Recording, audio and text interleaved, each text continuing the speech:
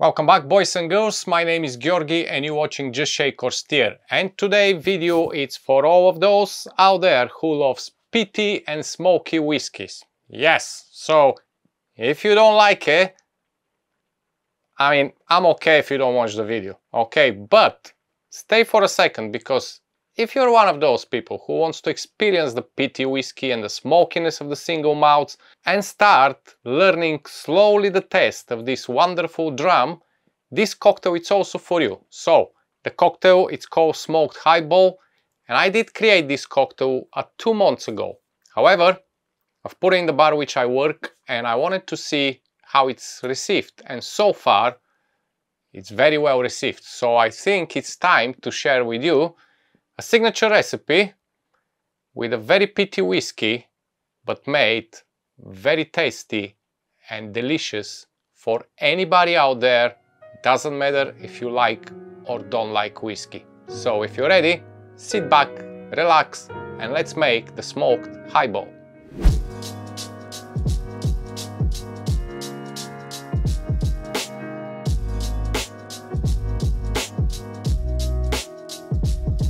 Okay, so for the smoked highball, as I mentioned, I wanted to introduce a whiskey to everybody. So first of all, for the people who likes peaty whiskey, but it's kind of still not sure if they want to try in a cocktail. And for those of you who wants to try a whiskey or maybe experience and explore the huge world of single malt whiskey, but you're kind of not ready yet for the peatiness and the smokiness coming from some of these whiskies. So today I'm gonna use a Smokehead. Now this version of Smokehead, the green label, it's only available for bars, but you can find the red label or you can find the yellow label. However, if it's not available for you, you can use Lafroig or you can use any heavy-peated whiskey like Port Charlotte, Alban, Lagavulin, anything which have more peatiness and smokiness to the character of the whiskey, because we're gonna preserve this smokiness and peatiness, but we're gonna lower down and balance it so it's very nice received and it's very easy to drink. So let's see the ingredients. As I mentioned, I'm using the Smokehead, which is quite peaty. This one have a lovely spice note and a kind of a ginger and vanilla in it. It's very good and it's specially created for mixing. So if you can find it, any of the Smokehead, okay? The next ingredient is Amaro. So I'm using Vecchio Amaro del Capo. However, if it's not available for you, you can use Amaro Montenegro or any Amaro you have home. Then you're gonna need honey syrup. Grab yourself a Monin or any other brand honey syrup, or if you wanna make your own, use 3:1 ratio. Usually I use a raw honey with a water mix. But bear in mind the shelf life, it won't be that long like the one which you get from the shop. Finally, you're gonna need some sparkling water, some cloudy apple juice, cold press apple juice. Don't get concentrate, don't get clear apple juice, cloudy. You're gonna need some lemon or a lime. In this case, I'm using a lime. So use the citrus you have, because it's not necessary to be lime or lemon, whatever you have available. And finally, Angostura bitter. Yeah, lots of ingredients, so let's crack on. Now the cocktail is shaken and we're gonna start first with our whiskey, which is 45 ml or 1.5 ounces of your whiskey first. Then we're gonna move to the Amaro. We're gonna bring a little bit of bitterness to the cocktail, just to lower down the smoke and peatiness of the whiskey, okay? So we need only 15 ml or 1/2 ounce.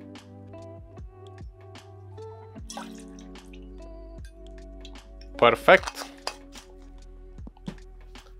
Get one of my small trays here.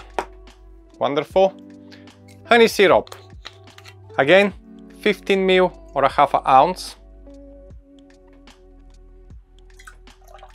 Now the honey is gonna make it's gonna introduce a little bit of sweetness to the cocktail, which is pairing fantastic with the whiskey, and it's gonna lower down again this kick of the whiskey coming to you, okay? cloudy apple juice, you need 25 ml. Or you can use an ounce if you want. And finally, lime juice, 15 ml or half an ounce. And we are ready. Of course, the soda is gonna come in the end, and you have two options here. Now, one of the options is to put the Angostura straight away and shake. The other option is to float it on the top with the soda. I will show you the second option because it's much better for visual, and it still introduces a lovely nuance of the Angostura bitter to the cocktail. So for us, we're gonna leave it. We're gonna grab some ice and give it a shake. Oh, need a different one. There you go. So you don't need too much shaking here. You just need to cool down the cocktail, mix the ingredients. It's gonna be served over ice, so it's just like a really quick shake, not too much. Don't spend too much time shaking. All right, less than 10 seconds, a quick one. And I'm gonna shake with one hand because my left arm is killing me, so I'm gonna be doing a one-hand jaw today. There we go. Around 10 seconds. Wonderful. I can put this on the side. And it's up to you if you want to double strain. You don't have to because there's nothing really to stop falling in the glass. And of course, we're gonna serve over ice, so it really doesn't matter, to be honest. So grab your highball of choice. And again, fill it up with ice. Now the highball needs to be filled up to the top with ice, okay? Don't put just a few cubes.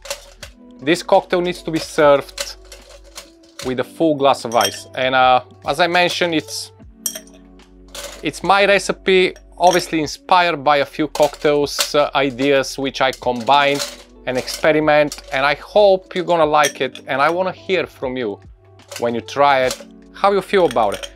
It doesn't matter with the whiskey as far as you find out a good peaty and smoky whiskey. It's very important because it's called smoked highball, okay? That's what is bring the smokiness to the cocktail, not anything else. So strain your cocktail.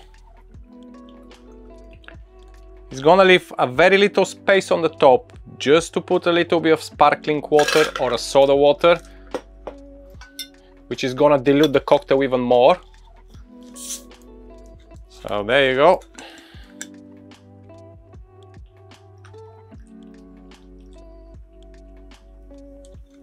Wonderful. And I'm gonna drop 2-3 dashes of Angostura bitter. If you like it more bitter, feel free to improvise. There we go, 4. Came to 4, we're doing 4. Get your bar spoon and just give it a little swirl on the top, just to mix the Angostura bitter with the soda on the top. Now, when you serve it, you can start drinking, the soda slowly is gonna go down. If you want to mix the whole cocktail together, just drop your bar spoon, give it a little gentle stir to mix all together and enjoy yourself. And finally, for a garnish, this is recommended if you can find. If not, you can garnish with a lime wedge, but I will garnish mine with a kaffir lime leaf. The smell of the kaffir lime leaf is just insane. So you just put it on the top and it's ready to go. And this, my friends, is the smoked highball. Let's give it a sip.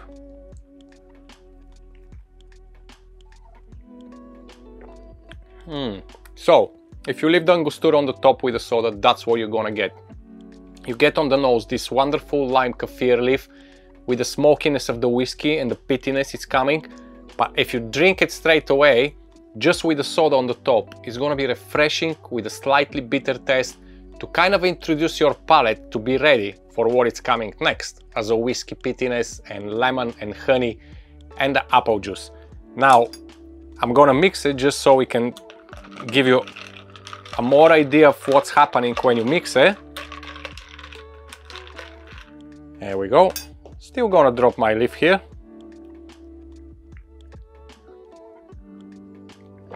Oh, I love this cocktail and I'm very proud of it. So I really want some of you to try and let me know.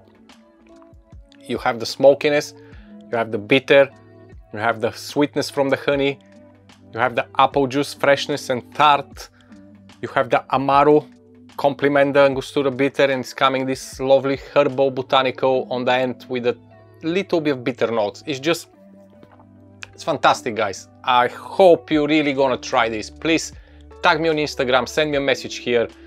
Just let me know how you feel about this recipe, and as always, I'm gonna see you next week with another video. I have something else for you, a very tiny cocktail, but very nice, and I hope you're gonna like it. But until then, I'm gonna go enjoy my smoked highball, and as always, I love you and I leave you. Bye bye.